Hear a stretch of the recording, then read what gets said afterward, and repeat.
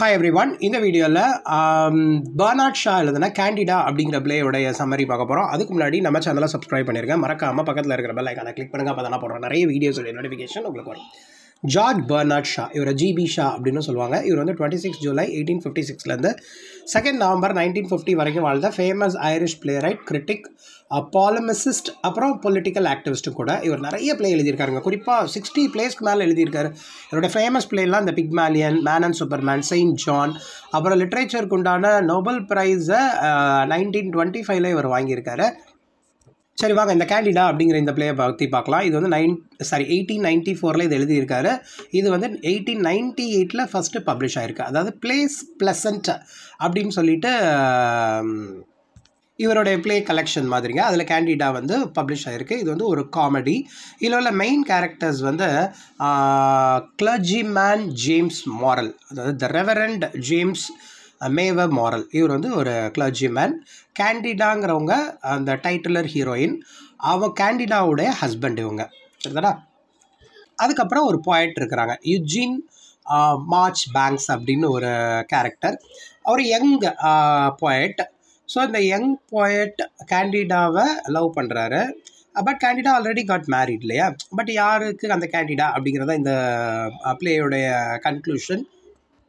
அதுக்கப்புறம் நம்ம James மேவர் மாரலுடைய secretary miss பாசப்பைன் garnet. அதுக்கப்புறம் இன்னொரு ரெவரண்ட் இருப்பார், அலெக்சாண்டர் லெக்ஸி மில் அப்படின்னு சொல்லிட்டு ஒரு கேரக்டர். இவ்வளோ தான், லிமிட்டட் கேரக்டர்ஸ் தான் இந்த பிளேயில். மொத்தம் 3 ஆக்ட் கொண்ட பிளே இது. ஸோ இது வந்து ரொமான்டிக் பிளே அப்படின்னு சொல்லலாம். ஏன்னா அந்த husband wife relationship late Victorian இயரால் எப்படிலாம் இருக்குது அப்படிங்கிறத பற்றி காட்டியிருப்பாங்க. ஒரு ட்ரையாங்கல் லவ் ஸ்டோரின்னு சொல்லலாங்க.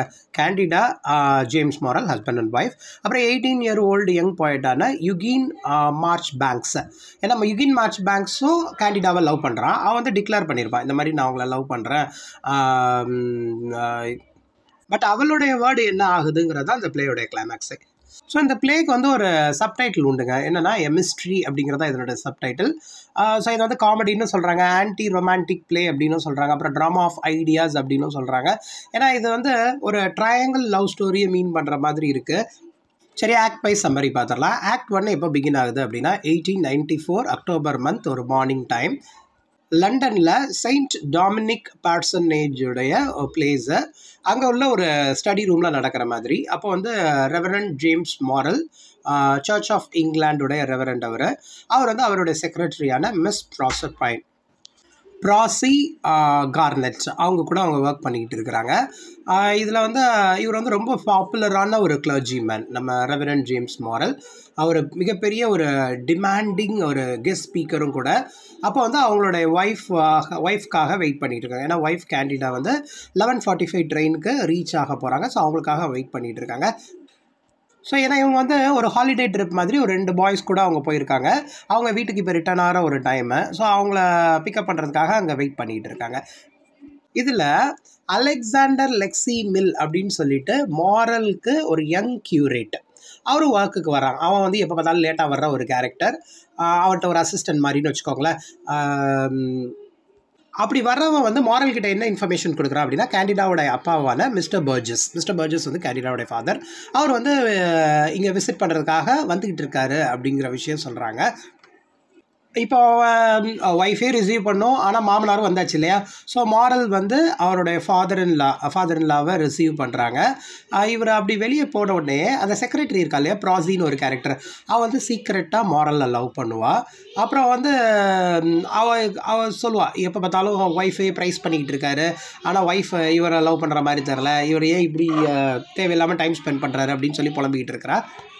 இவர் நம்ம ரெவரண்ட் இருக்கார் இல்லையா ஜேம்ஸ் மாரல், அவர் எப்போ பார்த்தாலும் கேண்டிடாவை ப்ரைஸ் பண்ணிக்கிட்டே இருப்பார். ஏன்னா அவருக்கு ரொம்ப பிடிச்ச ஒய்ஃப் கேண்டிடா. அப்போது இவர் எப்போல்லாம் ப்ரைஸ் பண்ணுறாங்களோ அப்போல்லாம் அந்த ப்ராசிக்கு வந்து ரொம்ப காண்டாகும். அந்த மாதிரி இவங்க மேலே லவ்வில் இருக்காங்களான்னு தெரில, இவங்க போய் இவ்வளோ லவ் அண்ட் அஃபெக்ஷனை செலுத்துறாரு, நான் தானே அவரை சீக்ரெட்டாக லவ் பண்ணுறேன், அது அவருக்கு தெரியலையே அப்படின்னு சொல்லி புலம்புவாங்க. ஸோ எப்போல்லாம் ஜேம்ஸ் மாரல் அப்ரிஷியேட் பண்ணுறாங்களோ அப்போது வந்து ரெவரண்ட் அலெக்சாண்டர் லெக்ஸி மில், அந்த யங் கியூரேட் சொன்னேன் இல்லையா, அவரும் வந்து ஆமாம் அப்படின்னு சொல்லிட்டு கூட சேர்ந்து ஜாலரா போடுற மாதிரி. அந்த வார்த்தைகளை கேட்கும் போதெல்லாம் நம்ம செக்ரட்டரி ப்ராசிக்கு வந்து ரொம்ப கோவம் வருது. இப்போ மிஸ்டர் பர்ஜஸ் வந்து அந்த ஆஃபீஸ் ஒர்க் நடக்கலையா, அந்த ஸ்டடி ரூமுக்கு வராரு. அந்த பிளேஸ்க்கு வந்துட்டு என்ன எவ்வளோ வருஷமா இவங்க இங்கே உங்க கூட செக்ரட்டரியாக இருக்கிறாங்க அப்படிங்கிற மாதிரி விஷயம்லாம் கேட்டுக்கிட்டு இருக்காரு. ரொம்ப யங்காக இருக்காங்களே ஜேம்ஸ் மாரலுடைய செக்ரட்டரி அப்படிங்கிற மாதிரி விசாரிச்சுட்டு இருக்காரு. ஸோ பர்ஜஸ் சொல்லிடுறாரு இந்த மாதிரி அந்த யங் கியூரேட் கிட்ட, ஓகே நான் வந்து மாரல் கிட்ட ப்ரைவேட்டாக பேசணும் அப்படின்னு சொல்லும்போது மாரல் என்டர் ஆகும்போது அந்த கியூரேட் அந்த ஆஃபீஸ்லேருந்து கிளம்பி போயிடுறாங்க. இவங்களுடைய கான்வர்சேஷன்லேருந்து என்னெல்லாம் தெரிய வருது அப்படின்னா, ஜேம்ஸ் மாரலும் மிஸ்டர் பர்ஜஸும் ஒரு 3 இயர்ஸாக அவங்க பேசலை, சரிதானே? ஏன்னா பர்ஜஸ் வந்து ஜேம்ஸ் மாரலை வந்து அவன் சோஷியலிசம் ப்ரீச் பண்ணுறதுனால ஃபூல் அப்படிங்கிற மாதிரி சொல்லியிருப்பாரு. இதே மாதிரி அவரும் வாய்க்கு வந்த மாதிரி திட்டிருப்பார். மாரலும் தன்னுடைய ஃபாதர் இல்லாவை எஸ்கவுண்ட்ரல், ஏன்னா நீ வந்து உன்னோட எம்ப்ளாயீஸ்க்கு வந்து நீ ப்ராப்பராக பே பண்ணலை அப்படிங்கிற மாதிரி திட்டிருப்பார். ஸோ இப்போ ப்ரைவேட்டாக பேசணும்னு சொன்னார் இல்லையா? ஸோ மிஸ்டர் பர்ஜஸ் வந்து மாரல் கிட்ட சொல்கிறாரு, நான் இப்போ மாறிட்டேன். ஸோ ஏன்னா நான் வந்து அதுக்கு ப்ரூஃபாக நான் ஒரு சில விஷயம் சொல்கிறேன் பாருங்கள். என்னுடைய எம்ப்ளாயீஸ்க்கு வந்து நான் வேஜஸ் வந்து கூட்டி கொடுக்குறேன், நிறைய இன்க்ரீஸ் பண்ணிட்டேன் அப்படின்னு சொல்கிறாங்க. இதை கேட்கும்போது ஜேம்ஸ் மாரல் வந்து கேட்குறதுக்கு ரொம்ப சந்தோஷமாக இருக்குது அப்படின்னு சொல்கிறாங்க. ஆனால் அதுக்கு அவர் சொல்கிறாரு எப்படின்னா, இதை நீ கண்டினியூ பண்ணணும் அப்படின்னா ஜேம்ஸ் மாரல் உனக்கு வந்து நிறைய இன்ஃப்ளூயன்ஷியல் பர்சனாலிட்டிஸ்லாம் தெரியும் இல்லையா, அவங்க மூலியமாக கிடைக்க வேண்டிய அந்த கமர்ஷியல் கான்ட்ராக்ட்லாம் எனக்கு நீ கொடுக்குற மாதிரி செஞ்சின்னா நான் ரைஸ் பண்ணுவேன் அப்படிங்கிற மாதிரி சொல்லோன்னே, இதை கேட்டோன்னே ஜேம்ஸ் மாரல் ரொம்பவே டிசப்பாயிண்ட் ஆகிடுறாரு. அடப்பாவி, இதுக்கு தான் நீ இவ்வளோ தூரம் சொல்ல நினைக்கிறியா? அந்த ரிலேஷன்ஷிப் கமர்ஷியல் கான்ட்ராக்ட் உனக்கு கிடைக்கணும், அதுக்கு நான் உனக்கு சப்போர்ட் பண்ணணும் மாமா, நீங்கள் அதை தான் எதிர்பார்க்குறீங்களா அப்படிங்கிற மாதிரி அவர் மனசில் நினச்சிக்கிறாங்க. இப்போ கொஞ்ச நேரத்துலேயே கேண்டிடா வந்து வீட்டுக்கு வந்தாச்சு. அவங்க வந்து ஹஸ்பண்டும் அப்பாவும் நல்லா பேசிக்கிறாங்க அப்படின்னு சொல்லிட்டு அவர் ரொம்ப ஹாப்பியாக ஃபீல் பண்ணுறா. இப்போ வந்து அவர் சொல்கிறா, இந்த மாதிரி யுகின் மார்ச் பேக்ஸ் லக்கேஜோட வெளியே நிற்கிறாரு அந்த யங் பாய்ட், அவருக்கு போய் கொஞ்சம் ஹெல்ப் பண்ணுங்க அப்படின்னு சொல்கிறாங்க. அதுக்கப்புறம் அப்பா கிட்ட சொல்கிறான், இந்த மாதிரி யுகின் வந்து ஒரு யங் பாய்ட், ஹஸ்பண்ட் தான் இன்ட்ரடியூஸ் பண்ணி வச்சார், இப்போ வந்து அவங்க வந்து சில்ட்ரனுக்குலாம் நிறைய பேருக்கு ஹெல்ப் பண்ணுறாங்க அப்படிங்கிற விஷயம் கேட்டோன்னே மிஸ்டர் பர்ஜஸ்க்கு வந்து ஓகே எனக்கு ஒரு இம்ப்ரெசிவாக இல்லை அப்படிங்கிற மாதிரி அவன் திங்க் பண்ணுறான். மோரோவர் அந்த யுகின் மார்ச் பேங்க்ஸ் யார் அப்படின்னா ஏர்லுடைய பையன். ஆனால் இதுவும் அவருக்கு சாட்டிஸ்ஃபைங்காக இல்லை. யாருக்கு? மிஸ்டர் பர்ஜஸ்க்கு. இப்போ வீட்டுக்குள்ளே வர்ற யுகின் மார்ச் பேங்க்ஸ் நம்ம பர்ஜஸை வந்து அந்த ரூமில் பார்க்குறான் இல்லையா, வினோதமாக பார்க்குறான். ஜேம்ஸ் மாரல் ஆல்ரெடி தெரியும், கேண்டிடாவோடைய ஹஸ்பண்ட். இருந்தாலும் பர்ஜஸ் அந்த பிளேஸில் பார்க்கும்போது அவனுக்கு கொஞ்சம் நர்வஸாக இருக்குது. அப்புறம் இருந்தாலும் பர்ஜஸ் வந்து ஒரு ரிச் பர்சன், இவனை மீட் பண்ணி வச்சுக்கணும், ஆனால் ஏர்லோடைய சன் அப்படிங்கிற மாதிரி அவன் வந்து குவைட் இம்ப்ரெசிவாக இல்லைன்னா கூட அவன் வந்து ஒரு அரிஸ்டோக்ராட் ஃபேமிலியை சேர்ந்தவங்கிறதுனால அவன் கூட ஒரு சின்ன டாக் வச்சுக்கணும் அப்படின்னு சொல்லிட்டு ஹேண்ட் ஷேக்லாம் பண்ணுறாரு மிஸ்டர் பர்ஜஸ். ஸோ இப்போ அவங்க அப்பா கிளம்பினோடனே கேண்டிடா வந்து வீட்டை ஃபுல்லாக ஒரு ரவுண்டு போய் பார்த்துட்டு வர்றா. அப்புறம் அவங்க ஹஸ்பண்டும் லீவ் அந்த பிளேஸ் விட்டு கிளம்பிட்டாரு. மார்ச் பேங்க்ஸ், யுஜின் மார்ச் பேங்க்ஸ் மட்டும் அந்த பிளேஸில் இருக்கிறான். ஸோ ஆக்ட் 2 பார்த்திங்கன்னா அதே டேவுடைய ஆஃப்டர்நூன் இந்த அந்த செக்ரட்டரி ப்ராசியும் யுகின் மார்ச் பேங்க்ஸும் கான்வர்சேஷன். ஏன்னா அந்த யுஜின் மார்ச் பேங்க்ஸோடைய டைப்ரைட்டரை தான் இவன் எதை யூஸ் பண்ணிக்கிட்டு இருக்கான். உடனே அவன் கேட்குறா, ப்ராசி இந்த மாதிரி நீ என்ன லவ் லெட்டர் எழுதிட்டு இருக்க அப்படின்னு சொல்லி கேட்குறாங்க. உடனே அவன் வந்து அவங்க கான்வர்சேஷனில் என்னெல்லாம் சொல்ல வருது, ஒரு அவளை தூண்டுற விதமாக இவன் கேட்குறான். ஆமாம் லவ் தான் அப்படின்னு சொன்னோடனே அவளுக்கு ஷாக் ஆகுது. உடனே யுகின் வந்து சொல்கிறான், நீ வந்து ஜேம்ஸ் மாரல் அவங்கள வந்து சீக்ரெட்டாக லவ் பண்ணுற இல்லையா அப்படிங்கிற மாதிரி அவன் கேட்கும்போது, நானும் ஒரு உமனை லவ் பண்ணுறதுல என்ன தப்பு இருக்குது அப்படின்னு சொல்லி கேட்கும்போது அவள் சொல்கிறான், ஆமாம்மா நான் லவ் பண்ணுறேன், பட் இது ஒர்க் அவுட் ஆகிற மாதிரி தெரியல அப்படின்னு சொல்லிட்டு அவள் சலிப்பாக சொல்லிக்கிறார். இப்போ அந்த பிளேஸ்க்கு மிஸ்டர் பர்ஜஸ் வர்றாரு. வந்துட்டு இந்த யங் அரிஸ்டோக்ராட்டுடைய கம்பெனி எனக்கு தேவை, அவருடைய ரிலேஷன்ஷிப் எனக்கு தேவை, அதனால தான் நான் இங்கே வந்திருக்கேன் அப்படின்னு சொல்லிட்டு வர்றான். இப்போது அகெயின் அந்த பிளேஸ்க்கு வந்துட்டு அந்த செக்ரட்டரி ப்ராசி வந்து இரிட்டேட் பண்ணுறாரு. ஏன்னா அவள் வந்து லோ கிளாஸை சேர்ந்தவா, எதுக்கு அவ கூடலாம் நீங்கள் சோஷியலைஸ் பண்ணுறீங்க, ஏன்னா நீ வந்து ஏர்லுடைய பையன் மார்ச் பேங்க்ஸ், யுஜின் மார்ச் பேங்க்ஸ், அவ கூடலாம் பேச தேவையில்லை அப்படிங்கிற மாதிரி ப்ராசி அந்த பிளேஸ்லேருந்து இரிட்டேட் பண்ணுறாரு. இவர் இந்த மாதிரி பேச நினச்ச உடனே இம்மீடியட்டாக அந்த பிளேஸை விட்டு அவள் கிளம்பி போயிடுறான். பர்ஜஸை வந்து சில்லி ஓல்டு ஃபேட்டர்டு அப்படின்னு சொல்லிட்டு ஃபேட் ஹெட் அப்படின்னு சொல்லிட்டு அந்த பிளேஸ் விட்டு போயிடுறா. இப்போ பிளேஸ் விட்டு போனோடனே நம்ம மிஸ்டர் பர்ஜஸ் கேண்டிடாவுடைய அப்பாவுக்கு வந்து இது நல்ல ஆப்பர்ச்சுனிட்டி. ஓகே, நம்ம யுஜின் கிட்ட ஜேம்ஸோடைய சோஷியல் ஐடியாஸ் நிறைய விஷயங்கள் அவர் சோஷியலைஸ் பண்ணுறேன் அப்படிங்கிற மாதிரி பேசுகிறார் இல்லையா, அதில் உள்ள டேஞ்சர்ஸ்லாம் இருக்குது அப்படின்னு சொல்ல நினைக்கிறார். ஏன்னா யுஜீனை வந்து யுஜீன் மார்ச் பேங்க்ஸை ஃபேமிலிக்கு இன்ட்ரடியூஸ் பண்ணதே ஜேம்ஸ் தான். ஸோ ஜேம்ஸோடைய கேரக்டர்னால தான் இவங்க வந்திருக்கான். அப்போ அவன் நல்லவன் இல்லைங்கிற மாதிரி சொல்ல நினைக்கிறாரு. அவனுடைய அந்த ஐடியாஸ் கரெக்ட் இல்லை. அவன் நல்லவன் இல்லைங்கிறத விட அவன் ஐடியாஸ் வந்து ரொம்ப டேஞ்சரஸ் ஆனது அப்படிங்கிறத சொல்ல நினைக்கிறாங்க. ஏன்னா என்னுடைய சன்னின்லா தான், பட் அவர் வந்து எப்போ பார்த்தாலும் மேட் மாதிரியே பிஹேவ் பண்ணுற ஒரு கேரக்டர் அப்படின்னு சொல்லி முடிச்சிடுறாரு. இப்போ அந்த பிளேஸ்க்கு வந்து மாரல் சொல்கிறான். இந்த மாதிரி ஒய்ஃப் வந்து அந்த லேம்ப்ஸ் எல்லாம் ஃபில் பண்ணிட்டு அந்த லேம்ப் அந்த விளக்கு அதெல்லாம் ரெடி பண்ணிட்டு வர போகிறாங்க அப்படின்னு சொன்னோன்னா மார்ச் பேங்க்ஸ் வந்து ரொம்ப வரி பண்ணுறான். ஐயோ கேண்டிடா அவங்களோட பியூட்டிஃபுல் ஹேண்ட் வந்து டர்ட்டி ஆயிருமே இந்த மாதிரி ஒரு டாஸ்க் செஞ்சா அப்படின்னு சொல்லிட்டு அவன் சொல்கிறான். கேண்டிடாவுக்கு யுகீனுடைய அந்த பொய்டிக் நேச்சர் ரொம்ப பிடிக்குது. ஏன்னா அது ஒரு பக்கம் இருக்குது. ஆனால் தன்னுடைய ஹஸ்பண்ட் வந்து இந்த யங் மேனுடைய அந்த ரைட்டிங்கை வந்து அப்ரிஷியேட் பண்ணலைங்கிறதுக்கு அவள் திட்டுறான். இந்த மாதிரி வேர்ல்டை எவ்வளோ அழகாக ரொமான்டிக்காக ஒரு அப்ரிஷியேட் பண்ணுறாரு வேர்ல்டை. ஆனால் அதை பற்றி ஏன் ஜேம்ஸ் மாரல் திங்க் பண்ணுறதே இல்லை ரெவரண்ட் அப்படின்னு சொல்லிட்டு அவள் திட்டுறா.